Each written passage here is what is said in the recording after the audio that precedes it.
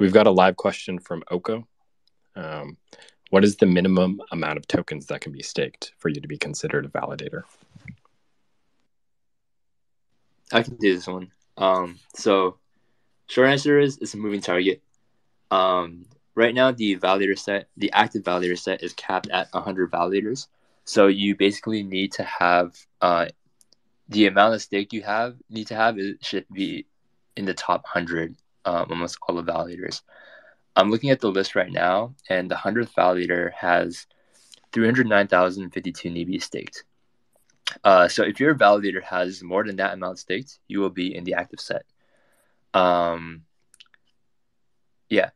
that's the short answer. For the second testnet, we are going to be playing around with the validator set number and increasing it to possibly 150 or more, maybe up to 300. So your odds of getting a validator spot are higher, but you have to figure out ways to incentivize the community to stake with you. This is the game that every validator on mainnet has to do, right? So yeah, that's the answer.